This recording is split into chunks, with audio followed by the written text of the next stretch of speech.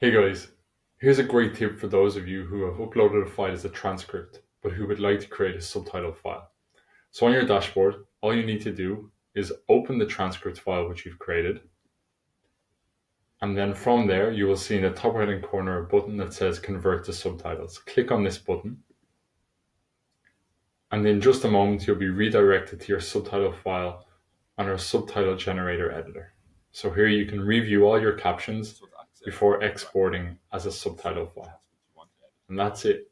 For more tips like this, please visit our help desk at help.happyscribe.co, or on our website homepage, you can see resources, and there you will see more video tutorials.